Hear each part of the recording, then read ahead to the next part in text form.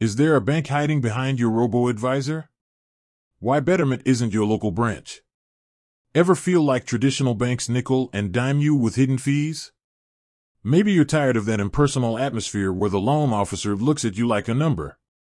That's where robo-advisors like Betterment come in. They promise a smarter, more automated way to manage your money. But with all the talk about investing and automated features, a crucial question gets buried: is Betterment actually a bank? Let's face it, local banks hold a special place. They're the friendly faces you see downtown, the ones who might even remember your name. They might offer special perks or be more understanding when you need a loan. So, if you're switching to a robo-advisor, is that local connection gone forever? Well, buckle up, because the answer to "is Betterment a bank" is a surprising one. It's not a straightforward yes or no. Here's why. Betterment, the robo-advisor revolution. Betterment rose to fame as a robo-advisor. These are automated investment platforms that use algorithms to build and manage your portfolio based on your goals and risk tolerance. Basically, you tell them what you're saving for, retirement, a house down payment, and how much risk you're comfortable with, and they do the rest. The appeal is clear. Robo-advisors are often cheaper than traditional financial advisors, and they make investing accessible to everyone, even those with smaller savings accounts. Plus, they offer a user-friendly interface that lets you track your progress and make adjustments on the go. But wait, there's more. Betterment doesn't just do investing anymore. They've expanded into what they call Betterment Checking and Betterment Cash Reserve. These features allow you to keep your everyday cash alongside your investments, all within the Betterment platform. Sounds convenient, right? The plot twist: banks behind the scenes. Here's where things get interesting.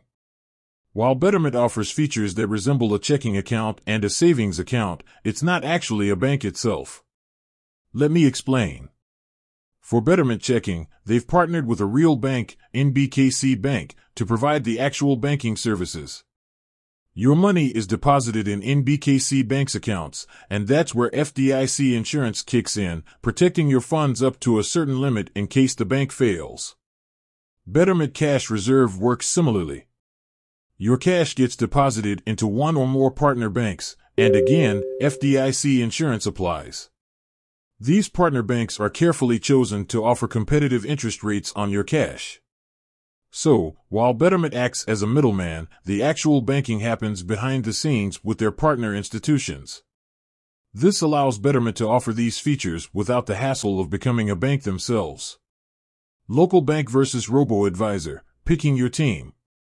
Now that we've untangled the bank question, let's get back to that local connection. With Betterment, you won't have a friendly banker down the street.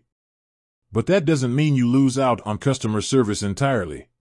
Betterment offers online chat and phone support, and their team is known for being responsive and helpful. Ultimately, the choice between a local bank and a robo-advisor like Betterment comes down to your priorities. Here's a quick breakdown. Local bank, personalized service, potential for better loan options, familiarity with your community. Might have higher fees and less user-friendly technology. Robo-advisor, Betterment lower fees, automated investing features, easy-to-use platform. No local branch, may not offer complex financial products. There's no right or wrong answer. You might even find a sweet spot and use both.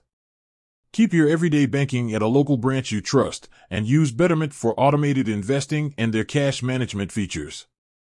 With that said, thanks for watching, and until next time.